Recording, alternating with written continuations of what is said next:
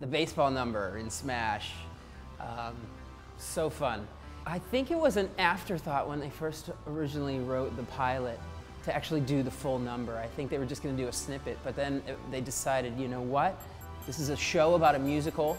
Let's have an entire musical number. It's basically Marilyn Monroe and the New York Yankees. I had much more time to create that number than I will for other numbers in the rest of the series. So I think all in all, I took about 5 days. It was a comfortable process, and I think they wanted to make sure it was right too. So they wanted to give me whatever I thought I needed, and they were totally willing to do it, which was great.